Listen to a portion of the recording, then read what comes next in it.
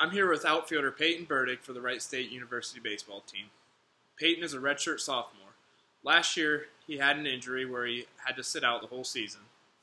I'm here and I'm going to ask him a few questions about the previous season and this season also. So, Peyton, the first question, how's the season been going for the team so far? It's been going pretty well. We've had our ups and downs, which we have every year, but as a whole, we're starting to click and get to where we want to go. Good.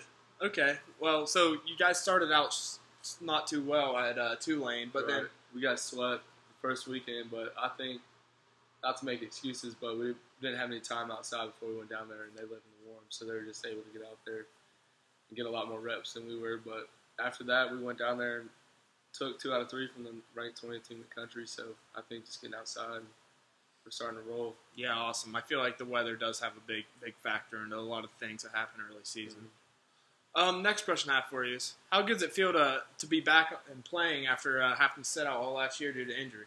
It was crazy sitting out the whole year to injury because I played a lot my freshman year, and I thought I was one of the guys on the team last year, and I ended up getting hurt, and it just sucked sitting in the dugout and kind of annoyed the coaches because all the stupid stuff I would say during the games, and it just brought a lot of energy to the team last year because I couldn't really do much on and off the field. So being back this year is tremendous. It just feels crazy to be back into it and being able to play every day.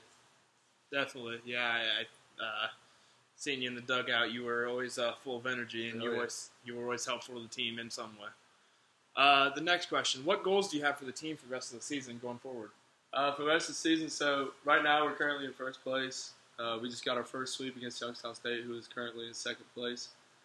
From here on out, I hope that we can sweep the rest of the weekends and be able to secure and clinch the first spot, so that way we can host the conference tournament at home, because home field advantage is huge when it comes down to the end of the year and everybody's playing their best ball. So being able to win the conference is really my primary goal right now, and then winning the conference tournament to go to a regional. So definitely that'll be big. So my final question I have for you is, what made you decide on Wright State? You know, I'm sure many schools recruited you, so what made Wright State feel like the best fit for you?